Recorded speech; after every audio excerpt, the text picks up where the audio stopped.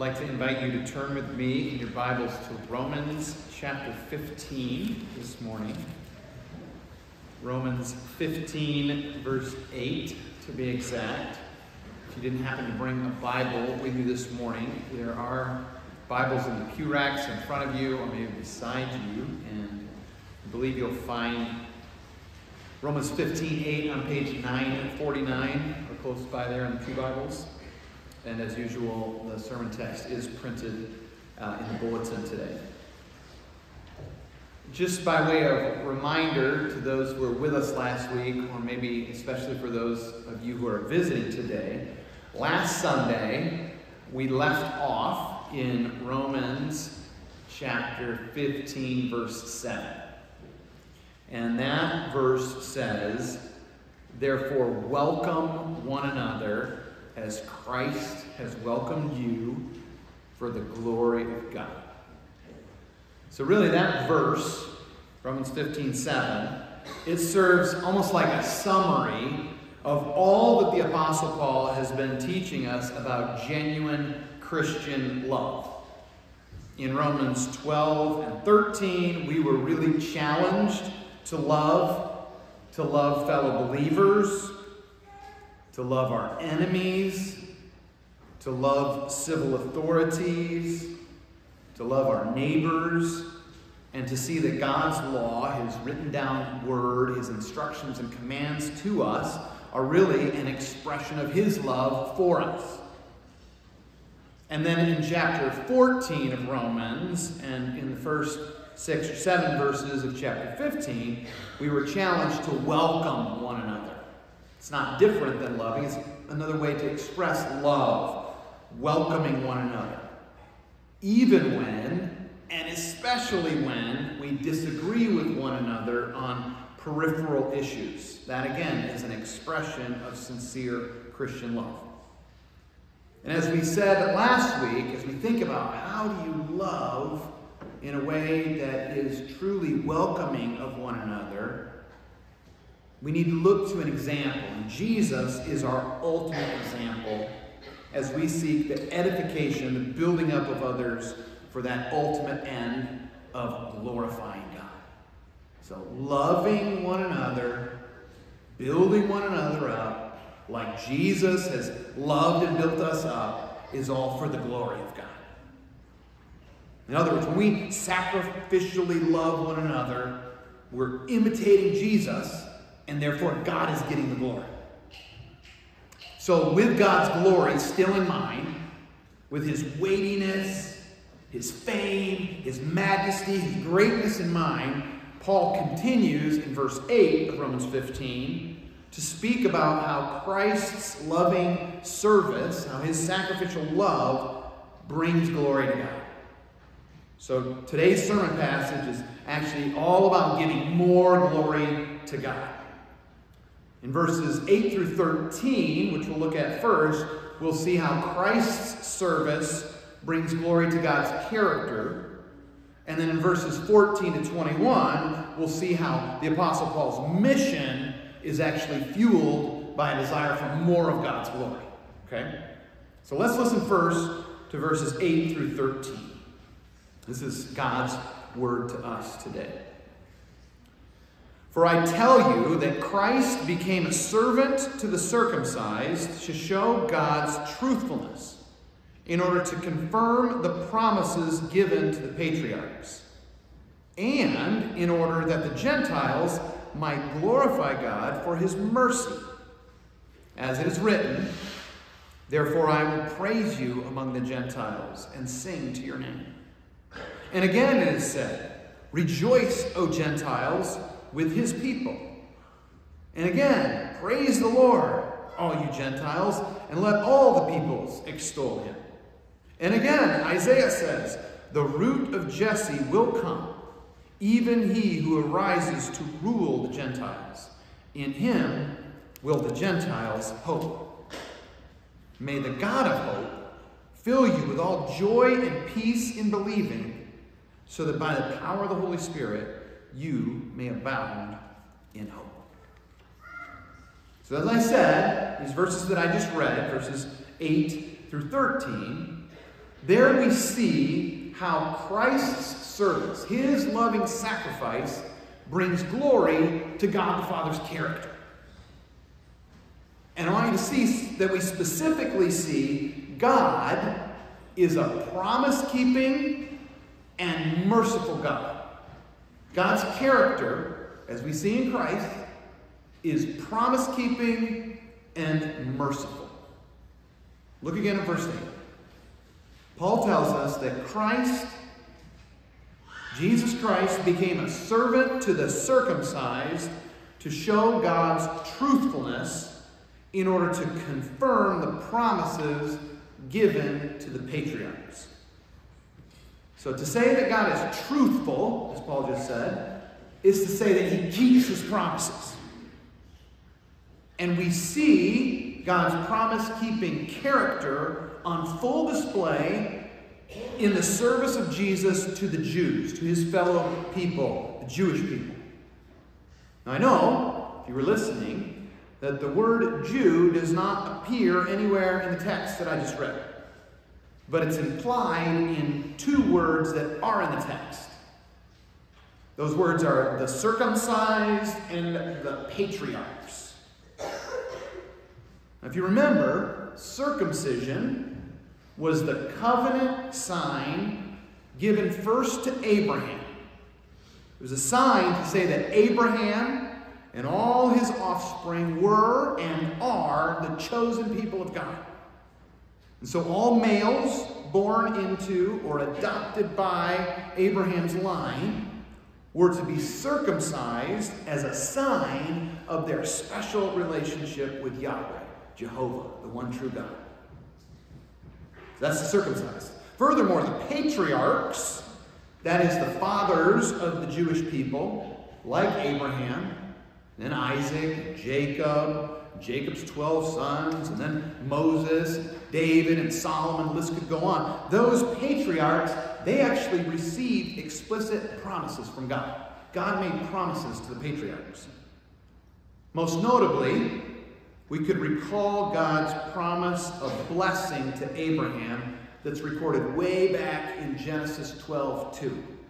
That's where the Lord says, I will make you, Abraham, a great nation, and I will bless you and make your name great so that you will be a blessing.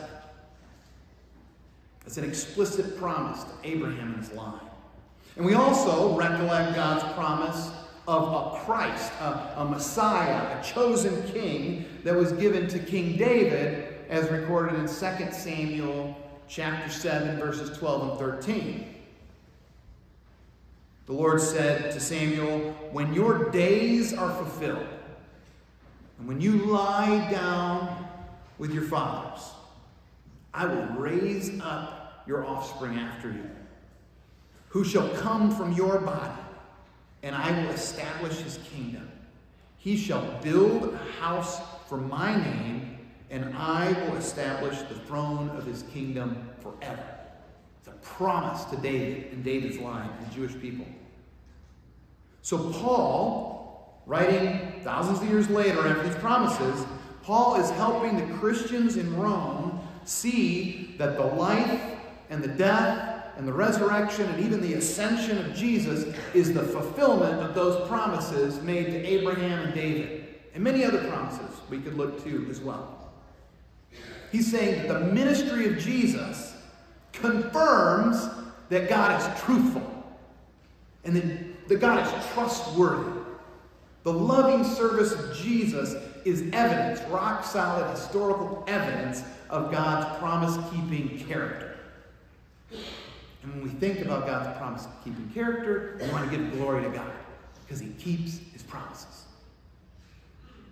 In the 1990s, some of you will remember a movement among Christian men called Promise Keepers. Remember that? It was this great endeavor calling men to keep their promises. To keep promises to their wives and their children, and to keep their promises to God himself. Stadiums and arenas and conference centers all around the country were filled with zealous men of all ages, encouraging one another to stay true to their word. It was really a noble endeavor, I think, born out of a sincere desire to honor God and His word. But sadly, sooner or later, men will fail in keeping their promises. But it's in those moments where we fail to keep promises that we must remind ourselves that God is the true promise keeper. He's the promise keeper. He always keeps His promises. No matter how long we have to wait to see them fulfilled or confirmed, God will always keep His promises. God is a promise-keeping God. And for that, He's worthy of glory, fame, and majesty. Not only is God a promise-keeping God, Paul reminds us that God is a merciful God.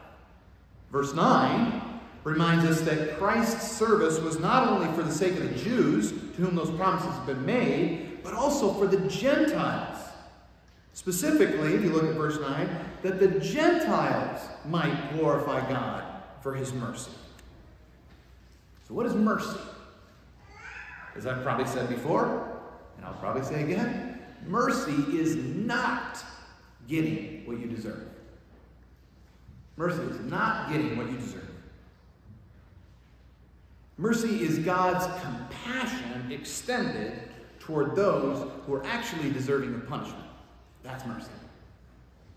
Like, we're actually all familiar with expressions of mercy on the human level. Mercy is giving your naughty child a second chance when he or she really deserves a spanking. Mercy is avoiding utter humiliation on the playing field or court by calling the game early when one team is already beating the other team badly. That's mercy. Mercy is a police officer giving a warning when you really deserve a ticket. I would know nothing about such things. Now, strictly speaking, the Gentiles, that is, all the nations, all the peoples other than the Jews, the Gentiles had not received those special promises from God, like Abraham and his people. And as rebellious sinners, like the rest of mankind, they deserved nothing good from God because they had lived in utter disregard for God. And yet, God had determined to show mercy to the Gentiles, to show compassion to the nations, even though they didn't deserve it. In fact, Paul, here in Romans 15, he quotes from the Jewish scriptures 4 passages from what we would call the Old Testament. And these quotations prove God's intention to be merciful to the nations, to the Gentiles.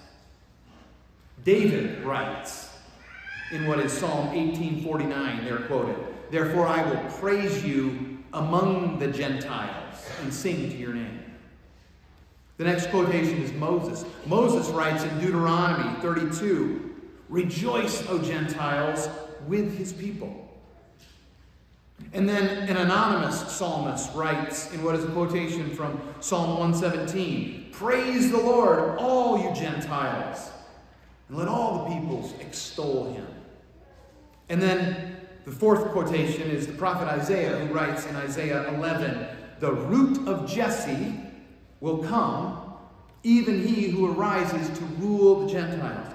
In him will the Gentiles hope."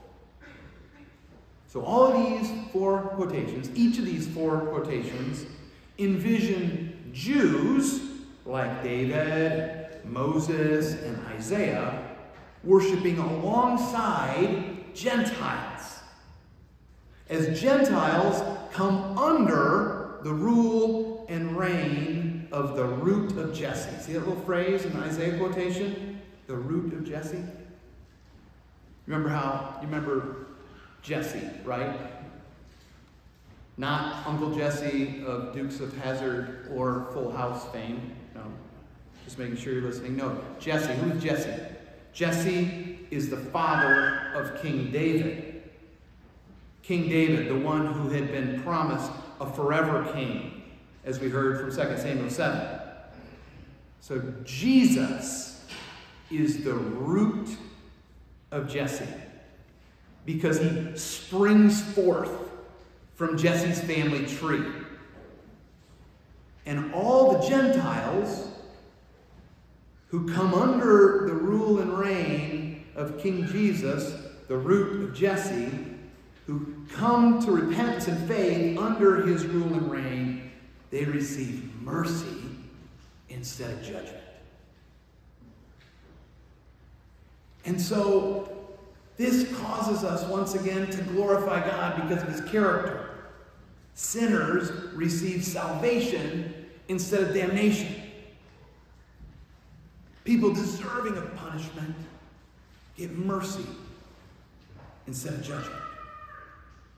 And so Paul, in reflecting on God's promise-keeping character to the Jews and his merciful character to the Gentiles, it just causes Paul to break into prayer in verse 13.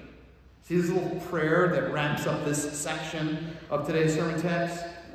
This is his heartfelt request for the church at Rome living in the 1st century AD. A church that was made up of both Jewish and Gentile Christians. He prays, "May the God of hope fill you with all joy and peace in believing, so that by the power of the Holy Spirit you may abound in hope."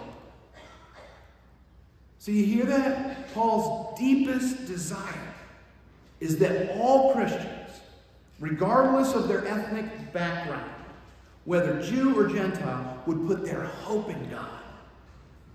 We have to remember that biblical hope is not just wishful thinking.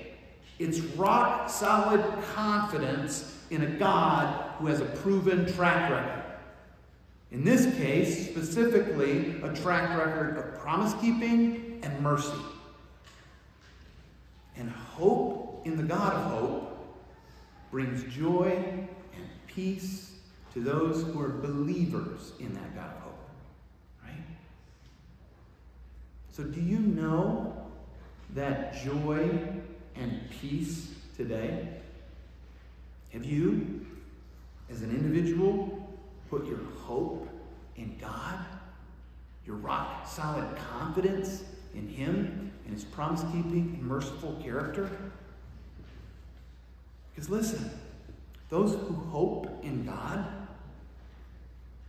they can face tragic loss.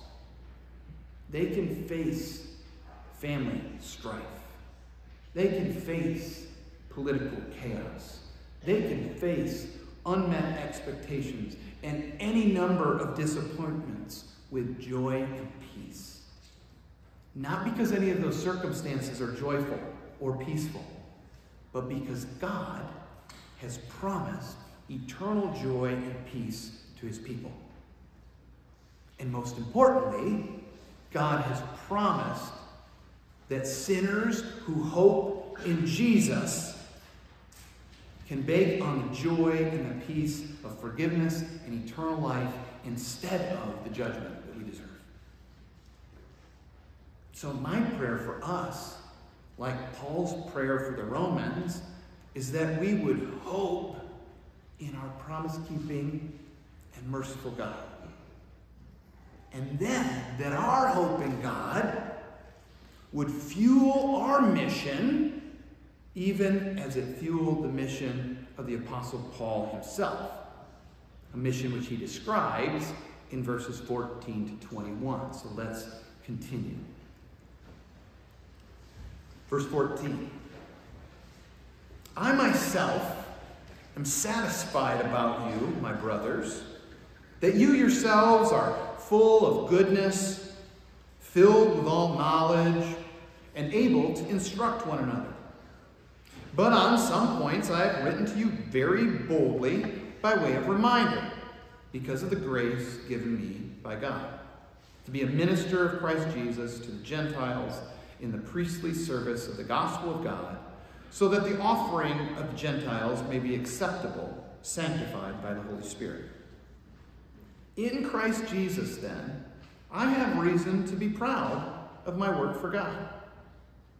For I will not venture to speak of anything except what Christ has accomplished through me to bring the Gentiles to obedience by word and deed, by the power of signs and wonders, by the power of the Holy Spirit, the Spirit of God, so that from Jerusalem and all the way around to Illyricum, I have fulfilled the ministry of the gospel of Christ. And thus I make it my ambition to preach the gospel not where Christ has already been named, lest I build on someone else's foundation. But as it is written, those who have never been told of him will see, and those who have never heard will understand. So these verses, they show us that Paul's mission, his ambition, is fueled by God's glory. Paul's mission is fueled by God's glory. Or perhaps more accurately, we could say that Paul's mission is fueled by a lack of God's glory among the nations, the Gentiles. In verse 14, Paul begins with a kind and courteous word to the church at Rome in the first century. He says he's satisfied. See that word? He's satisfied with their goodness, their knowledge, their ability to instruct one another. In other words, though he's never met them, remember Paul's not yet been to Rome, he's confident of their authentic faith in Jesus. Of course, they have room to grow in love and other Christian virtues, as we all do. He knows that they already have been reached with the gospel. They're already believers. So he's affirming them in their faith. But in contrast, if you were listening, Paul is well aware and burdened by the fact that countless Gentiles, countless nations have yet to put their hope in God. Untold numbers of Gentiles have yet to experience the mercy of God. They're still dead in their trespasses and sins. They're still lost in their rebellion. They're still deserving of God's wrath. And so, he's motivated to bring Christ to the Gentiles, to the nations. Or as he says in verse 18, look there with me, to bring the Gentiles to obedience. That phrase, bring the Gentiles to obedience, might sound familiar to those of you who have been here for the duration of the Romans series that we started last fall. Because I think it's actually shorthand for a phrase that acts as like the bookends of Paul's letter to the Romans. The full phrase is the obedience of faith. So Paul wants to bring the Gentiles to the obedience of faith. In Romans 1:5, one bookend of the book of Romans, we hear Paul describe his intentions with these words: we have received grace and apostleship to bring about the obedience of faith for the sake of his name among all the nations. And then at the end of his letter to the Romans, in chapter 16, verse 25, Paul concludes with these words: now to him who is able to strengthen you according to my gospel and the preaching of Jesus Christ, according to the revelation of the mystery that was kept secret for long ages, but has now been disclosed, and through the prophetic writings has been made known to all the nations, according to the command of the eternal God, to bring about the obedience of faith. That's his goal. The obedience of faith is a way to describe the authentic Christian life. It's acknowledging that while we're not saved by works of the law, works of obedience, authentic faith will always and ultimately express itself in acts of obedience. As John Stott says, Christians obey not because obedience leads to salvation, but because salvation leads to obedience. Or as Martin Luther, the champion of justification by faith, famously said, we are saved by faith alone, but the faith that saves is never alone. You saying something to that effect earlier when you said that the light of Christ might be seen today in our acts of love and our deeds of faith. Right? The obedience of faith is the goal of the Apostle Paul. And as a special apostle, a sent one, specially commissioned by Jesus to go to the Gentile nations, Paul's desire is to see God's glory spread where it's lacking. He wants to see Gentiles from all over the world come to saving faith in Jesus, which will result in God-glorifying obedience. Now, if you know anything about the Apostle Paul, he'd already given his life to take the gospel of Jesus to the nations. He'd already been on 3 massive missionary trips from Jerusalem up to Asia Minor, that is modern-day Turkey, to Greece, and evidently he went all the way up to the region of Illyricum, which would be the modern-day countries of Albania and Montenegro and Bosnia and Herzegovina. But he's discontent. You hear his discontentment? He's not content with these efforts. He knows there are still people who are unreached and unengaged with the gospel of Jesus Christ. And so he states his bold ambition in verse 20. He says, I make it my ambition to preach the gospel not where Christ has already been named, lest I build on someone else's foundation. And then he confidently supports his ambitious mission with a prophetic promise from Isaiah 52, verse 15. That's the final quote in verse 21. That promise from the prophet Isaiah says, those who have not been told will see, and those who have never heard will understand. So again, Paul's deepest desire, his greatest ambition, is that all Gentiles, that is all nations, all people groups, all ethnicities, will come to see and understand that their only hope is Jesus. Because when the nations put their hope in Jesus, God gets the glory, right? Last Friday, on my day off, I was cycling down Bankers Road on what was an especially glorious autumn day. And as I was cycling, I was passed by a Sherwin-Williams paint van.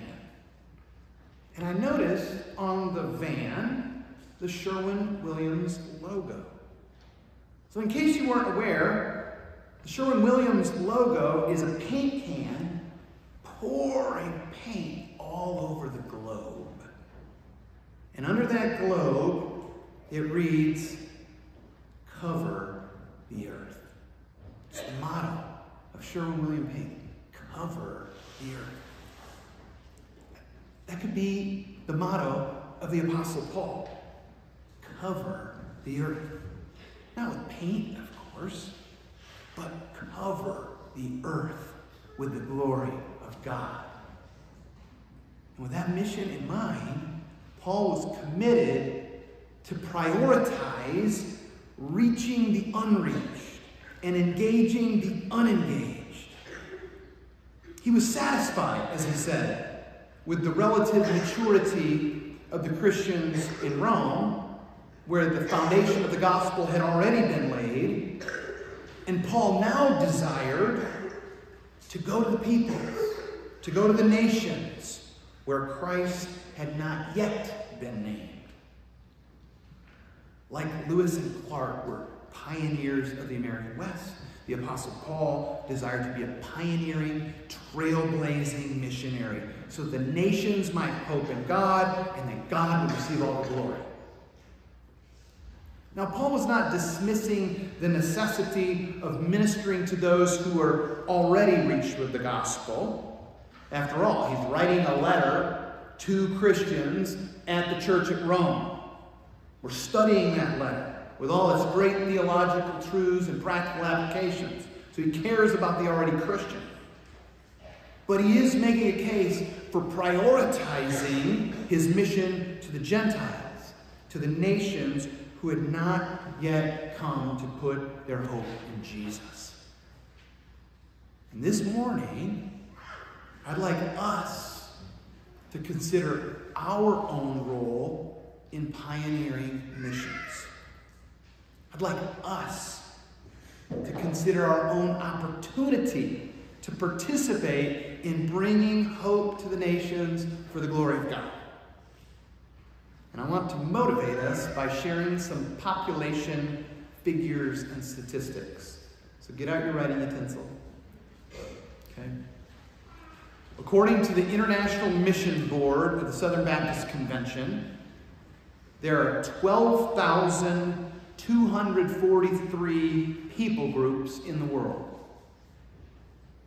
A people group, in case you're unfamiliar with that term, is an ethno-linguistic group with a common self-identity that's shared by its various members.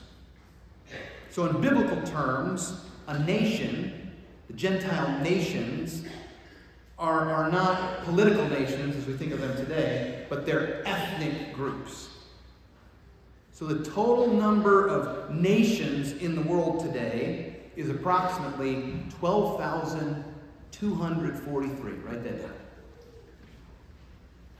Now write down this number underneath it. 7,323. 7,323. That is the number of unreached people groups in the world. It's a subset of those 12,243. And an unreached people group, according to most missions agencies, is a people group where there are fewer than 2% of evangelical Christians. And with less than 2% of evangelical Christians in a people group, there's no indigenous, native community of believing Christians that are able to really engage the rest of their people group with a church planting effort. They just don't have a critical mass. So if you're doing the math there, that means that over half of the people groups in the world today are still unreached with the gospel of Jesus. There's a glimmer of hope in their people group, but with such a small percentage of Christians, they still need lots of outside help, i.e. missionaries, to make the church more vibrant and the church more self-sustaining. Now write down one more number underneath the 7,323. 3,222. 3222. That's the number of unengaged, unreached people groups. It's a subset of the 7,323 unreached people groups. And an unengaged, unreached people group is a people group where there is no church planting strategy, no consistent evangelical witness, no evidence of any faith or practice in any way. In other words, the unengaged, unreached people group knows nothing about Jesus. There's no foundation in place, to use Paul's word. There aren't even blueprints. They're completely unengaged and completely unaware of Jesus, and therefore they have no hope. 3,222 people groups. They're lost, and they're headed toward punishment in a place that the Bible and Jesus himself calls hell. So my question for us today is, what will we do about this overwhelming state of hopelessness in our world? First of all, let me remind you that we're already doing something at College Baptist. I'd say this church has a Pauline heart for missions. Approximately 20% of our annual budget goes toward missions, both global and domestic. So I'd say when you give to College Baptist, you're giving to missions. And this global missions mentality is actually baked into our church mission statement, which says that we live to the praise of the glory of God by declaring his glory to all neighbors and nations through active service and personal involvement in Jesus' Great Commission. That's why we do things like Operation Christmas Child, right, Sue Reed?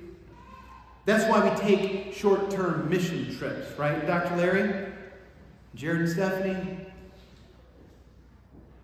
I want you to know that global missions is baked into our identity, and for that, I'm grateful.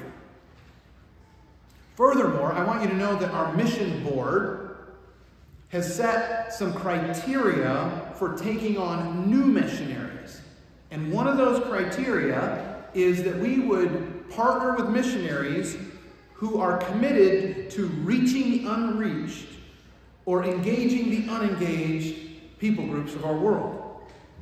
So when our mission budget grows because your giving grows, or when our currently supported faithful missionaries retire or leave the field for some other reason, we have more opportunities, more financial opportunities to take on new missionaries. And so the mission board, when they meet quarterly, they give prayerful consideration to intentionally supporting missionaries who are taking the gospel to the least reached peoples of our world. So we're doing something. We're giving. We're intentional about those with whom we partner. We've already engaged in global missions here at College Baptist. But I'd like us as a whole, and each of us as individuals, to prayerfully consider how we might do more. Not as a guilt trip, but as an opportunity. That we might have a healthy ambition like the one exhibited by the Apostle Paul. It seems to me that College Baptist Church is strategically positioned to raise up the next generation of pioneer missionaries. Because Sunday by Sunday, there are upwards of 150 or 200 college students worshiping with us regularly. What if we began to prayerfully encourage and strategically equip these young men and women to take the gospel to the nations?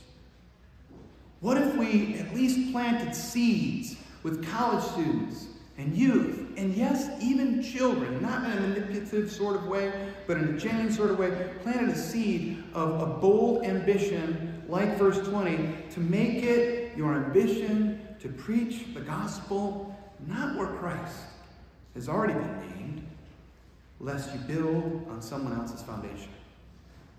What if we took that seriously?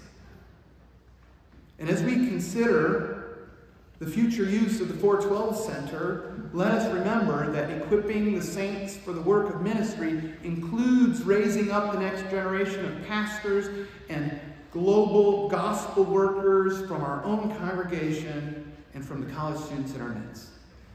That's our God-given duty. That's our God-given delight. Because where will the next generation of pastors and missionaries come from if they don't come from churches like ours? This is God's strategy. The local church raising up the next generation of pioneering missionaries. So I'd just like us to prayerfully consider how we might be more strategic about this global gospel opportunity in the days, and the months, and the years ahead.